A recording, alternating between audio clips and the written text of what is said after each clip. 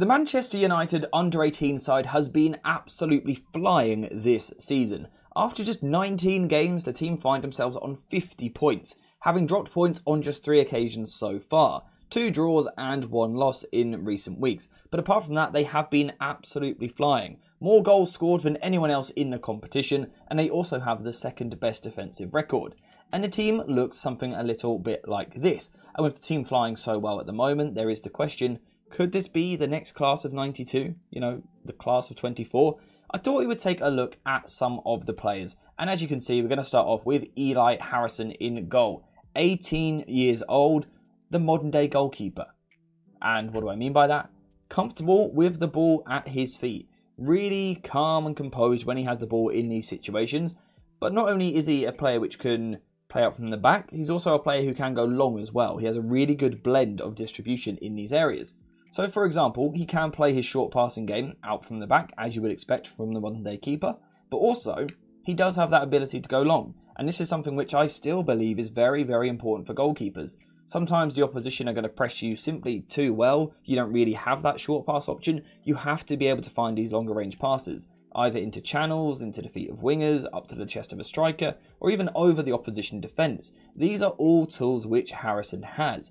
Something which really highlights just how confident he is on the ball is the fact that he will often step into a back three between the 2 centre-backs. This really shows just how much he wants to play with the ball at his feet, and again it's the exact reason I give him that label of the modern day goalkeeper. He also ticks this box in terms of sweeping actions as well. So when his defence is playing a high line and perhaps a ball comes over the top from the opposition like so, he is happy to come off his line and try and sweep up and deal with these situations. Now, of course, he is still incredibly young. He makes mistakes. He's a very raw talent. Goalkeeper is one of the most scrutinised positions, but I think he's doing really well. In terms of the next stage of his development, he does need to bulk up a little bit.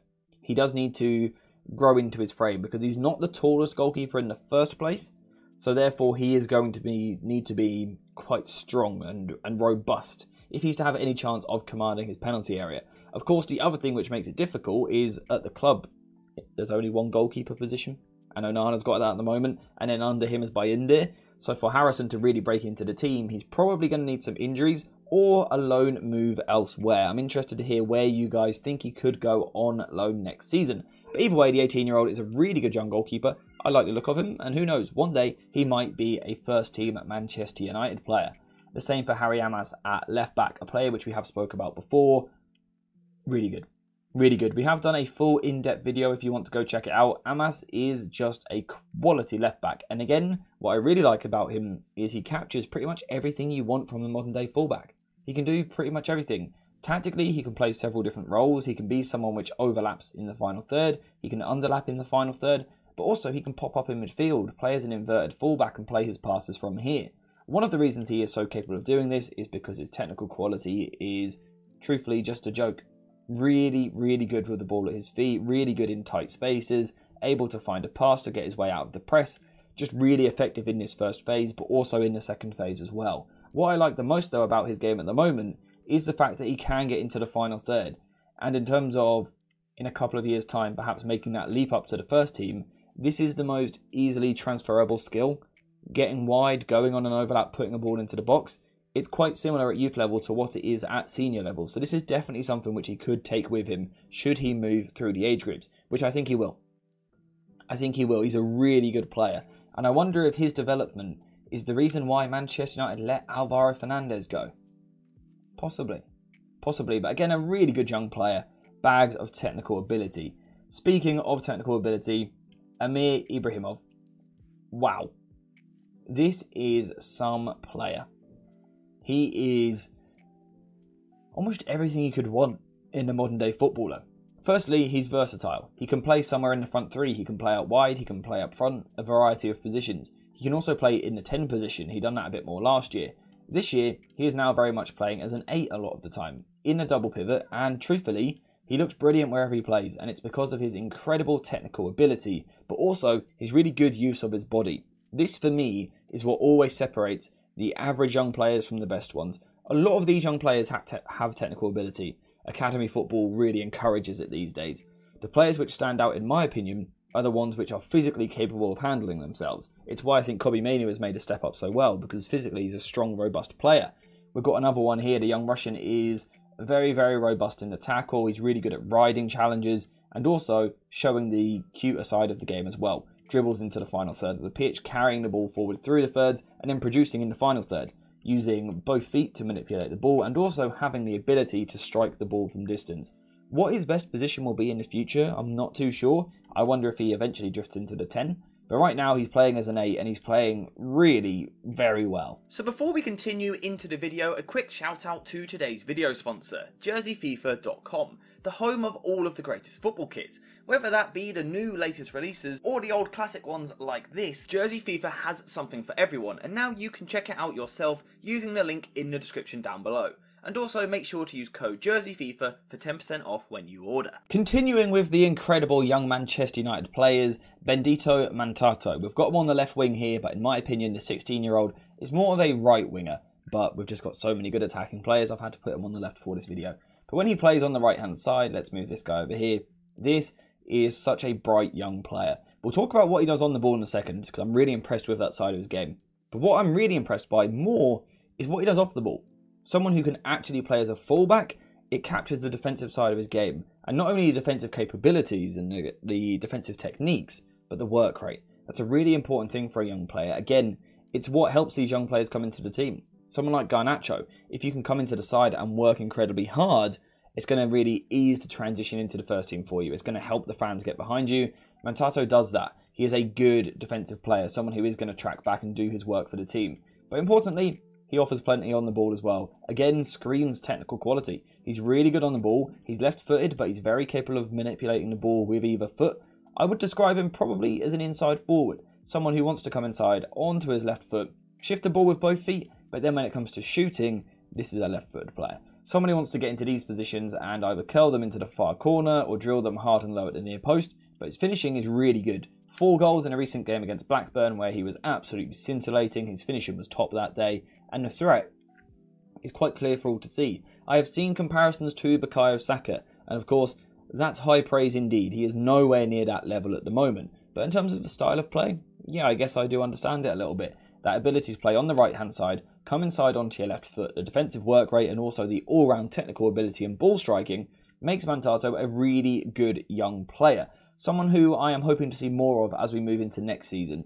Probably a little bit behind the rest of the players on the list in my opinion. But again, give it a year, give it 2 years, he could explode, he could go to that next level. And who knows, he might be on the summer tour this season for Manchester United. Another player who's got a good chance of being on the tour, particularly in the year of the Euros, is Jack Fletcher, son of Darren Fletcher, and some similar traits. A good, tall, strong frame. And it gives him the base that when he grows muscularly, is that a word? I'm not too sure, but when he grows his muscular size, he could be a big, strong player. He's already got the tall frame. If he grows into that, you could have yourself a bit of a powerhouse unit here. But like his dad, Darren Fletcher, an incredibly hard worker. But that's where the comparisons stop, in my opinion. In terms of technically what he does with the ball, he's very, very different. He isn't your kind of robust double pivot player. He is someone who wants to get forward into the final third. He is someone who wants to start a little bit higher, receive the ball on the back foot and play on the half turn. You guys know me, I love a half turn player. Fletcher is exactly that. Receiving the ball on the back foot, getting on the turn and looking to drive at the opposition. And that's something he does very, very well in the centre of the pitch. Driving, really striding and carrying the ball forward through these phases, but also the ability to cutely dribble at times as well. Get on the ball, take these small little touches to really harm the opposition. Something else he's very good at, as you would expect from a midfielder, is his passing game. Someone who is, again, capable of doing a little bit of everything. He can drop deep and kind of link play with the others, play a bit slower, keep it ticking over, but then he can quickly speed up the play, move it forward, start looking for these long balls into the channel for his wingers to attack, a clipped ball over the top for his striker to attack, and of course the ability, like we've said already, to get himself into the final third, where he is a threat, where he does score goals, he does create chances, and his impact in the final third is very, very impressive. 17 years old, a bright future ahead of him in my opinion, and a player which seems to have the physical but also the technical profile where he could be one of the earlier ones to break into the squad. In terms of, again, if we're talking about pre-season, he's definitely a player which could be given an opportunity. I really like a lot of what he has to offer. I think he's a really, really good young player. He excites every time you watch him. So definitely keep an eye out for him. And then we've got the last player, Cher Lacey. 16 years old. We've covered him before. He's got a full video if you want to go check it out. Wow. Wow, I think as Manchester United fans in recent years, we have often looked over at our City rivals and thought they do things well which we just don't do. They created a Phil Foden, we don't do that. We've created something quite similar here. Now, of course, it's important not to put too much pressure on him. He's not the next Phil Foden, he's the first Cher Lacey, and that is how we should look at it. But it's very difficult not to make the comparisons because the way that he carries the ball, the way that he glides across the pitch, the way that he moves inside onto his stronger left foot is glorious to watch at times. He loves kind of drifting into these areas.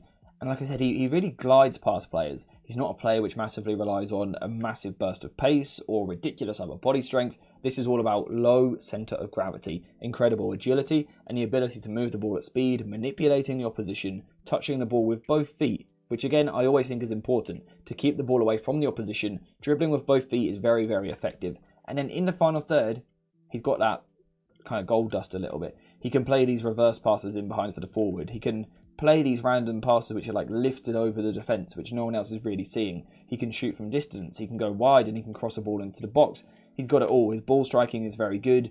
He's a player who lights up the pitch every single time that he plays. And I think he could make it to the top level. The concern for him would be the physicality. Does he have the physicality? Particularly in English football, there always tends to be this thing where smaller players aren't given the same opportunities as those big guys who run hard and cover a lot of ground. They don't tend to be given as many opportunities, so Lacey might struggle to break into the first team. Again, it might be a case of needing a few loans. If that is the case, it has to be the right club. It has to be a club which wants to dominate the ball and try and break teams down. Lacey does not need to be in a side which is parking the bus and playing long ball football. It's just not going to suit him, and it's not really going to aid his development as much. So I think he will need a loan move eventually, perhaps in 1 more year's time, once he's recovered from injury. After that, he probably needs a loan move, but it's going to be really interesting to watch his development. Again, a player which in 4 years' time, maybe 5 years' time, could be a regular for Manchester United, particularly if we are a more technical side by then, and the pathway is good to get him into the team. We are looking at a potential really special player. A really special player, and of course, all round, a really special team. Their performances this season have been absolutely brilliant. Disappointed a little bit in Europe, but these things happen. In the league, they've been phenomenal. They're currently top of the table, trying to battle off Manchester City below them. Hopefully they go all the way and do it till the end of the season. Will they? Not sure. We'll have to wait and see. But in terms of what they've done so far, they've been very impressive, and there's some really good talents in there. Like I said, I have done specific videos on a few of them. If you would like more of those videos on the other guys, let me know in the comments down below. But apart from that, we are finished for today. So thank you guys for watching. I hope you have enjoyed it. And as always, I'll see you in the next one.